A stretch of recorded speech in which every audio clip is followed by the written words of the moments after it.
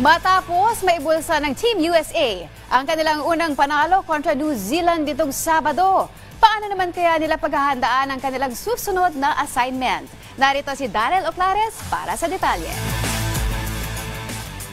Binuksan ng USA Basketball ang kanilang FIBA World Cup campaign sa pamamagitan ng isang dominant 99-72 victory kontra sa New Zealand nitong Sabado sa Mall of Asia Arena sa Pasay City. Nanguna para sa US ang 2022-2023 NBA Rookie of the Year na si Paolo Banchero na nagpamalas ng 21 points off the bench performance sa kanyang pinakaunang laro sa World Cup.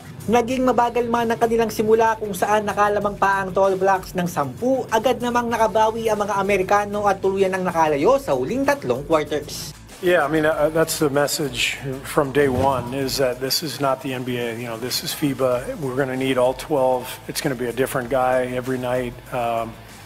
Tonight, Paolo came off the bench and was amazing, you know, knocking down a couple threes, but also the physicality, the shot blocks. But the whole second unit really came in and righted the ship after that slow start.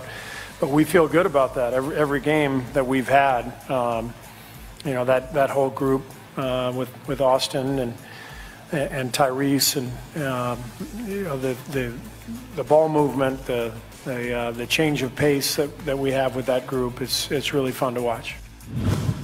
Nagmistulang crowd favorite naman ang Los Angeles Lakers guard na si Austin Reeves na nag-ambag naman ng 12 markers. Sa isinagawang post-game press conference, inilahad ni Reeves na alam niya ang di matatawarang paghanga ng mga Pilipino para sa LA Lakers. Yeah, I kind of seen it coming. I was talking to Phil Handy, you know, and he was telling me that, you know, they love the Lakers out here. So I kind of seen it coming, and then just, you know, it's special for me.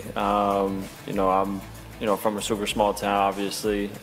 You know, didn't really, you know, not a lot of people expected me to be here representing our country. So for them to accept me the way that they accept me, you know, it means a lot to me. Makakaharap ng Estados Unidos ang Greece ngayong gabi na matatandaang tinalo ang Jordan nito ring Sabado 92-71. Daryl Oclares, PTV Sports.